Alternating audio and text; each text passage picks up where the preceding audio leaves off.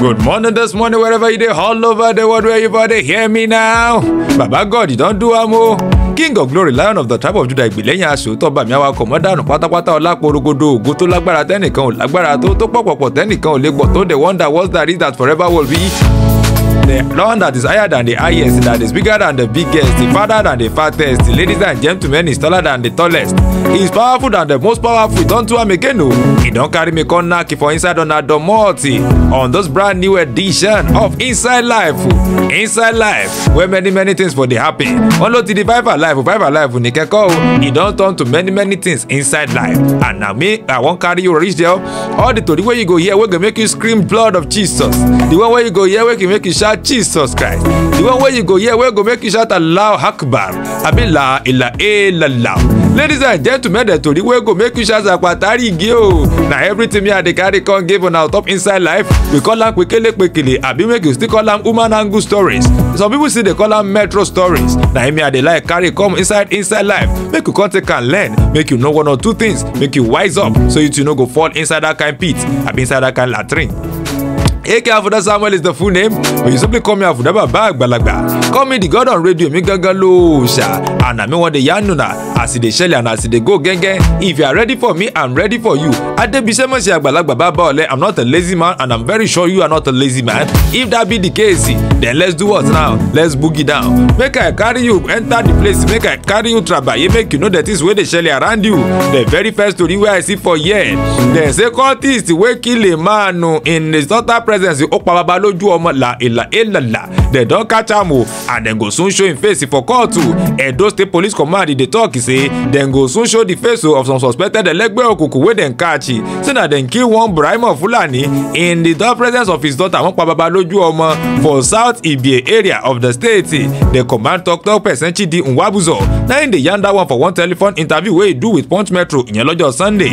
According to Punch, they don't report on Wednesday if you don't forget to say Kasala boss for Auchi town the day before as some members of àwọn ẹlẹ́gbẹ́ òkùnkùn they engaged in violent confrontation wọ́n gbéná wojú ẹkùn láì ṣáwó na for there dem kill one alleged eye member in the presence of him daughter. According to social media reports to the people wey do this bad thing wọ́n láwọn àyè ni o they arrive for the scene in a Lexus car.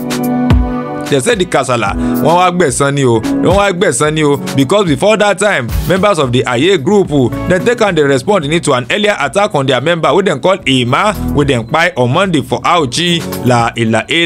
This is the baffle me how supposed elderly people adults go turn their own life to nothing just because they want to prove supremacy on top wetin èèyàn kan ní remorse. How old is remorse? How old is Mark Zuckerberg? Tẹ́yìn wá ń jà sí kí ní láòṣì la ìlàlá. Away from there.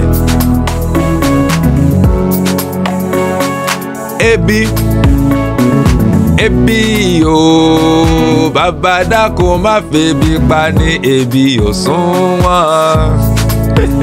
Wọ́n ní tẹ́bi ò bá pẹ̀yìn àgbààgbà ebi pa àwa ọmọdé ebi. Afouda where you for see ebi ọ̀pàgbà for ọmọkẹ́.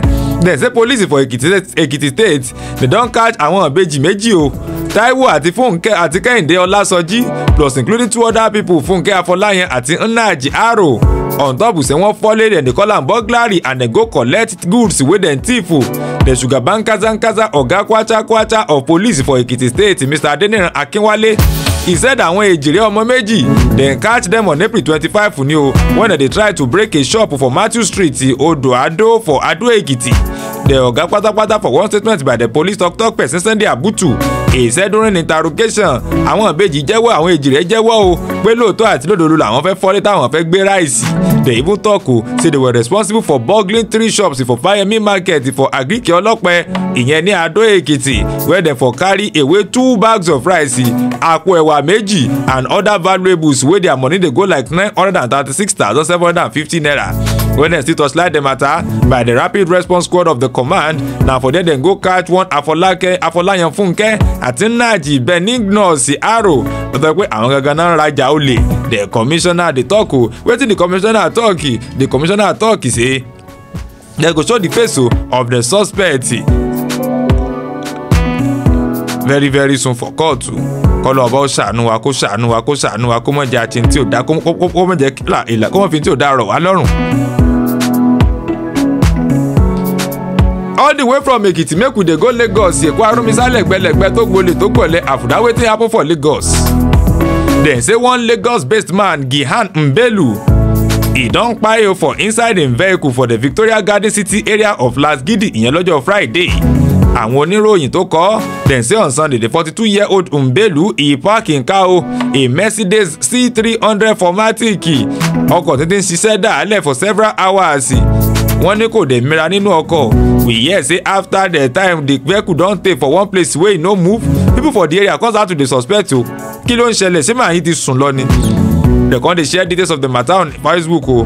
One person wey dey there Chukwudi Iwuchukwu e narrate o say when dem see say the person wey dey inside the car e no dey move o. They come dey try go wake am up o. Na there dem for see say aṣọ òbọ́mọ yẹ mọ́ o. Dem say dem wetin dem quickly dem carry am digbadigba go one hospital wey no far from there. Na for there dem confirm say ẹlẹ́ran ti tú o. Dàtí tù sí ẹlẹ́mìí ti gbà. He don die. Iwuchukwu he wrote o say im car e dey running for hours ní nígbà tó ń gangan ò mìíràn. I guess we lost him to the silent killer. High blood pressure. La ila ilala. High blood pressure ń pa ọmọ 42 years old. Ọlọ́mọ wa ṣàánú wa kí là ń rò tó yẹn. Ohun tá à ń rò pọ̀ ẹ̀yin náà dẹ̀ mọ̀. The rate at which 40-year-old men are dropping dead to this silent killer is becoming alarming and worrying. Kọ́lọ́ ọba ó ṣàánú wa. But ṣá o police talk say they don dey torchlight the matter make e no be like say foul play dey for some player wey dem no know. Kọ́lọ́ ọba ó ṣàánú wa. Ba-da-da-da-da.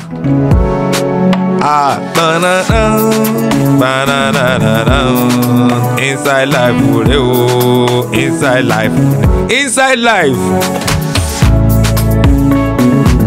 inside life. Wọ́n ní ìgbẹ̀yìn ó le, ìbọn adùn o. Gbogbo ẹ̀yin àfògànà ìbọn máa ń bọ̀. Àfògànà nìkan kọ́ o. Everybody wey dey do bad, payback time dey come o.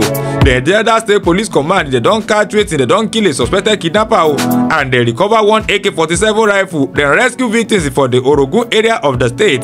The command talk person SP Bright Edafi na him dey yarn that one for one statement on Sunday for Asaba, the Delta State capital.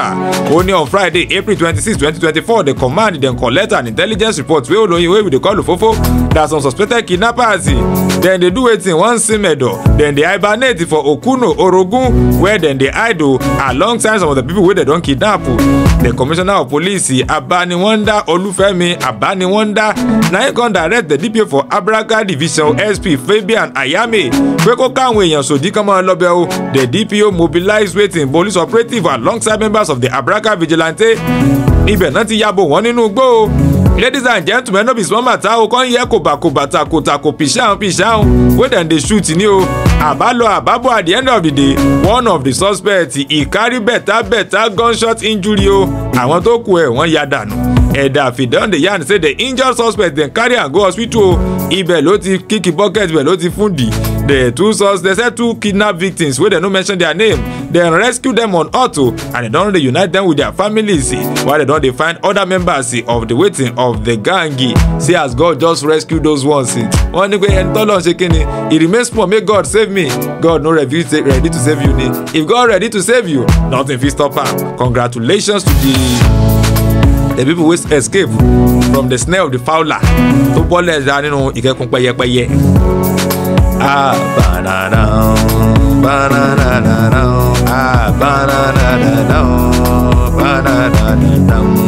Inside life wetin go fit make person make e jump inside lagoon kó dẹ̀ gbẹ̀mí lẹ́nu ara rẹ̀ èmi ò mọ̀ o. Dem say one male adult ìtàn porúkọ rẹ̀ ní Àṣìṣì mọ̀ ti fò sínú lagoon for the Lekki Ikoyi bridge in Lagos State after dem accuse am say he thief bags of cement. Ṣó jí ni àbí ò jí? Ṣó kú àbí ò kú?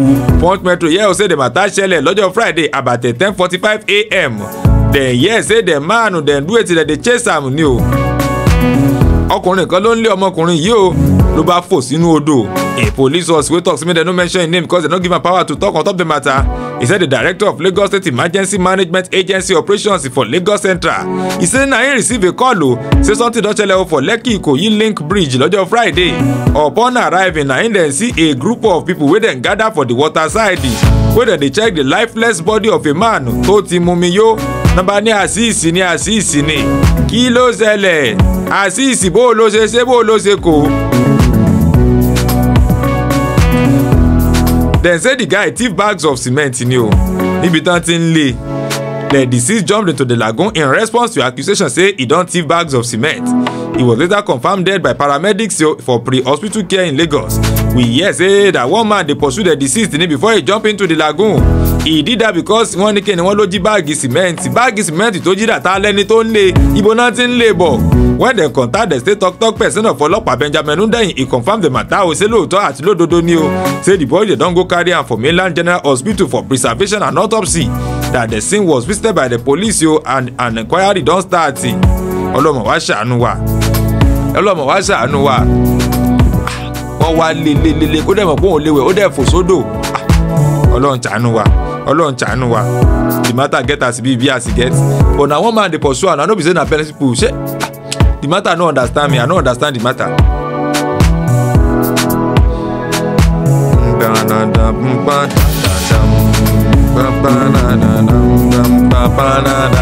Some Nigeria pikin dem don do wetin dem don swear say for their life na to dey spoil the name of our country.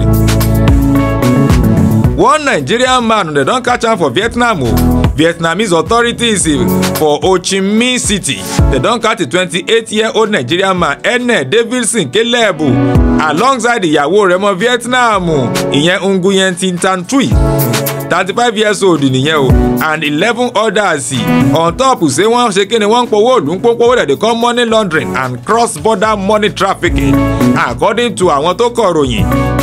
Lọ́jọ́ Sátidé, the Kelebu dey accuse am o say na him be the masterminder, Mr. Masterminder rather, onigijẹgẹdẹ ti ń dáná rú for a scheme wey involve over 250 fake companies to launder money for international criminals. The statement ní Ene Davidson Kelebu ọmọ 28 years old yìí along with him Vietnamese wife 35 aláwọn gangan ní kíni àwọn lè kó ẹ̀dá. Earlier this month na police don receive report about a company for Ukraine wey dey deceive people wey dey collect money from people by a criminal group using forged email addresses. The company don agree to transfer money into certain bank accounts for HCMC per the fraud wetin as dem say make dem transfer am. When they can't trace the money police come say the money they was transferred several times before being withdrawn and brought to Cambodia. Ẹ wo àbálọ àbábọ̀ wọ́n ṣáà ti mọ ọmọ wa tó ti fọ́ wa lẹ́nu wọ́n tún ti lọ bó kọ wa jẹ́ ní Vietnam la ìlà èèlà láò. Finally parile before I comot on top the show today.